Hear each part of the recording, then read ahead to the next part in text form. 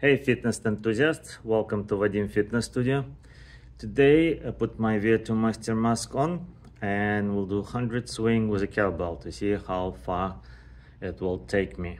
There's a assumption that kettlebell is a great cardiovascular workout, so we'll see what 100 swings of a kettlebell will do.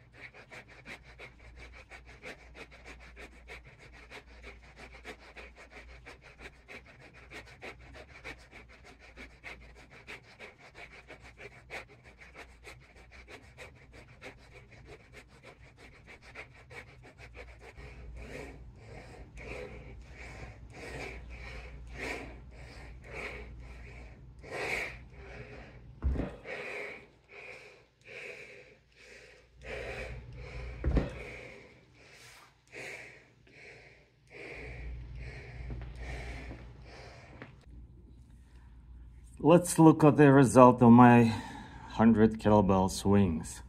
Took me about 3 minutes to do 100 swings. It's get my VO2 to 34.4 milliliters per kilogram per minute, which is about 80% of my VO2 max. So it was a good cardiovascular workout, but didn't take me close to my ventilatory threshold or my anaerobic threshold. So I wouldn't call it high intensity. It's like average good intensity. If we look at the report,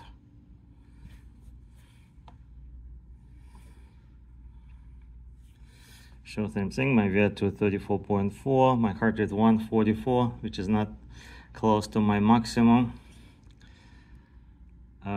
Here shows a graph. Here's my VO2 and my heart rate was climbing together. This is where I stopped my 100 swings. I think 100 swings actually was hard on my leg muscles and on my cardiovascular system. I used 24 kilogram kettlebell, which is 53 pounds. Perhaps if I use a lighter kettlebell, swing it faster, maybe I can get my heart rate and VO2 higher. But still, great cardiovascular workout, short but intense, and great for your legs and back. If you have any questions, let me know.